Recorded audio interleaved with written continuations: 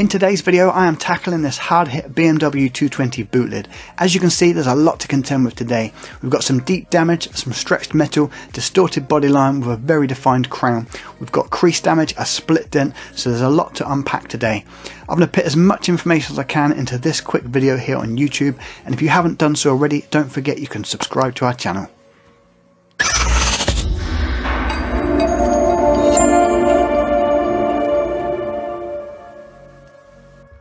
Whenever I'm working on a repair like this, I'm going to start by taking off the interior panels and just checking what access I've got to work with. Now thankfully the panel is fairly open. I've taken out the two number plate lamps, so that's given me some good access holes to get behind the damage, but also by taking off this interior trim I can really see what's going on the inside of the panel. Now, although this damage was caused at the same time, it appears like there's two separate dents, so that's how I'm going to approach this repair. I'm going to start by working on the left hand side, get it to about 90% before switching over to the right. Now I'm going to start with a glue pulling process, so I'm warming up the panel to protect the paint and give me a good adhesion between this tab and the panel itself. I'm using a large crease tab, the Gangrene Smooth series from Black Plague PDR. And because it's a large crease tab, I've got a large contact surface area, so I'm going to apply a fair amount of glue to the tab itself and then bond that to the panel. I'm starting on the left hand side of this crease, and with a few quick pulls with my slide hammer you can see the metal start to respond. So quite quickly I've taken out some of the depth of the damage. Using that same tab, I'm now switching to the right hand side of that particular crease. I'm going to repeat that process and continue to pull out that dent.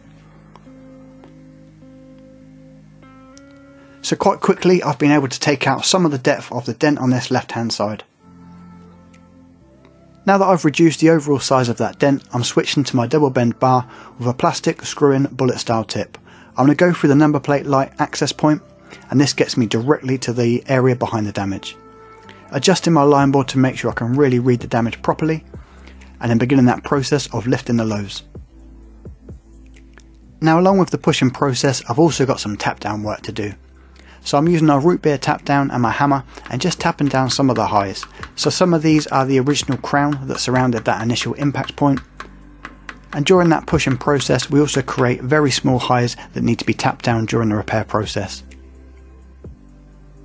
As with a lot of larger repairs, I spend the majority of my time on the tap down side of things as opposed to just pushing.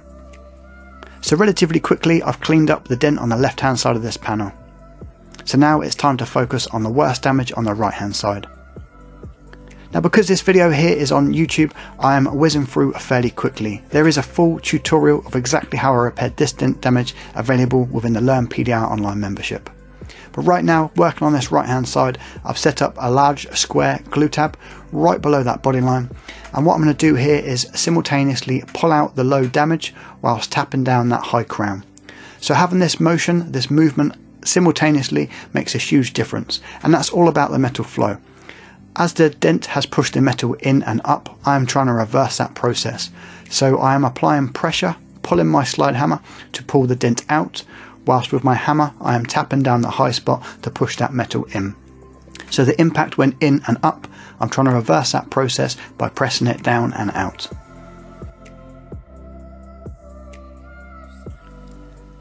And as we assess that damage with my line board, you can probably tell I've taken some of the tension out of that crown. There's still a long way to go, I've still got a lot of work to do, but that crown is really hard hit. So by pulling out some of the low below the body line and feeding some of that metal from that crown above the body line down, I'm softening up the metal, making that area a little bit easier to work with, whilst reducing that size and ultimately looking to restore that body line back. So I'm going back to my double bend bar. This time I've got an R4 tip with a cherry cap on the end. Some of this damage is really deep, particularly on the body line and that small area just above the 2 of the 220 badge, so I've got continuous heat during the pushing process here. Now that not only helps to soften up the metal, but most importantly I am keeping that paint nice and warm. It takes a lot of pressure, a lot of force to lift out the lows in damage like this, so the paint becomes a lot more likely to crack. Applying continuous heat, keeping that paint warm, keeps it supple and reduces the risk of any of that paint splitting during the pushing process. And then as we take another look across the panel with my line board, you can see I've massively reduced the tension that sat within that crown above the body line. So I'm sticking with my double bend bar with the R4 tip and a cherry cap on the end.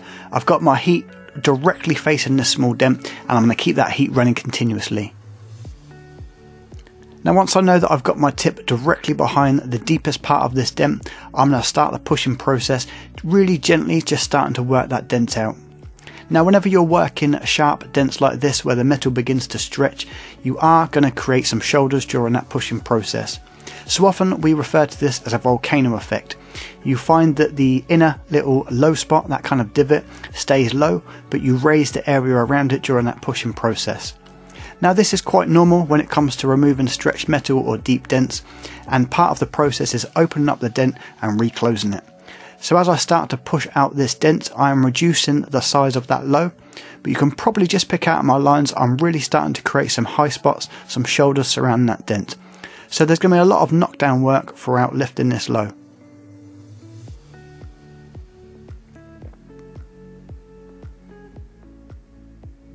Now if you watch carefully, you'll see me moving my root beer tap down in a circular motion around the dent. So I'm trying to tap down all of the high area, but making very sure that I am not tapping down the low spot itself.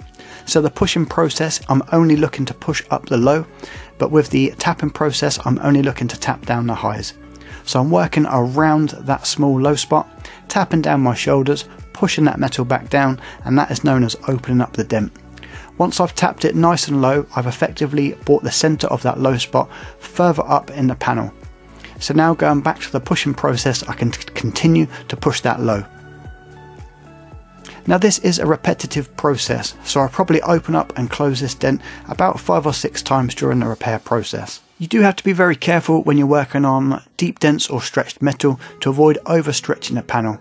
Now this comes down to very precise pushes and really being controlled in the area that you're working on. You don't want to overstretch the metal. This can result in a process known as oil canning, and that effectively is when the panel is weak and the dent itself can just pop in and out. Once it gets to that stage, it's very difficult to work with. Each of your pushes up pops the panel out, and then when you start to correct it with a tap down, it pops the panel in. So you're looking to shrink the metal down as opposed to overstretch the metal. Throughout the process of opening up the dent, you'll see me switching tools. So right now I've got a plastic, more pointed style tip on the end of my blending hammer. I'm still using it as a knockdown as opposed to blending, but it's just saved me a little bit of time during the repair process from having to switch tools. And as we take a look at the panel, again with my line board set up, we can have a look at some of my progress. Now it can be a little bit overwhelming, particularly when using a line board, when you can see some of the distortion in the lines. I'm effectively trying to get the overall shape of the panel back in, and then at the end I'll come back with a finishing process and do some of the fine tuning. Right now I'm using my Kiko tap down, and it's a metal to metal transfer. So that gives me a different transfer of energy in my knockdown process. The thin narrow tip gives me some great precision in just tapping down the high spots.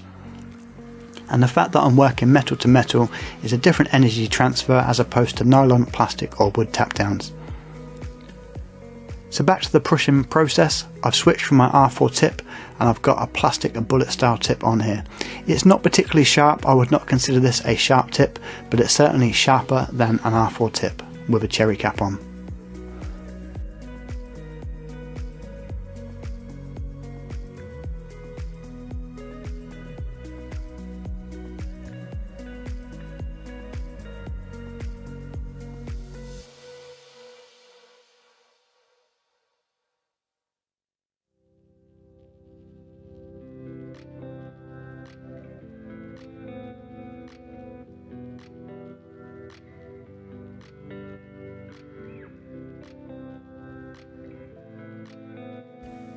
So now at this stage I'm a few hours into my repair process and everything starts to get tested. It's a test of your patience and endurance working through the process, but also a test of your accuracy. So whilst I'm still working relatively quickly, I need to be accurate with each one of my pushes and each one of my tap downs.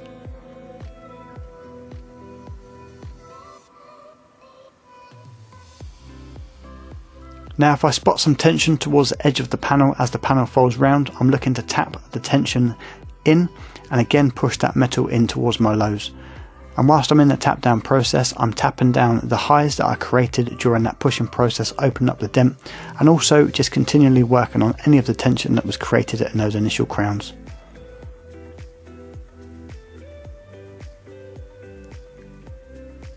I've switched to my Dent light to give me a little bit more detail when it comes to working on this fine dent. And you can see me working just above the 2 of the 220. Now if you remember, that's where that little sharp dent was. So I've got the overall shape back, but now I'm really having to get precise with my pushes to finish that dent clean. So once we get to this stage, we're starting to work with some micro lows and some micro highs. Now if you remember at the start of the video, I said I was going to get the left hand side dent to about 90% before switching over to the right. Now the reason I do that is to get the overall shape right in the panel. So I know that the left hand side of the dent is not 100% finished, but it's given me enough to know that the shape of the panel is back. Without taking out the shape, then I don't know how much of the right hand side of the dent is affected by the tension and distortion of the left hand side of the dent. Getting it to the 90% stage for me generally means that I know the panel is in the right shape. Once I know I've got the overall shape back in the panel, I've taken out the crowns, I've reformed the body lines, lifted the lows and tapped down the highs, I've released all that tension, I can then really focus on the finishing stages of the overall area. So right now I'm still working on the right hand side of the dent, the part that was worst hit.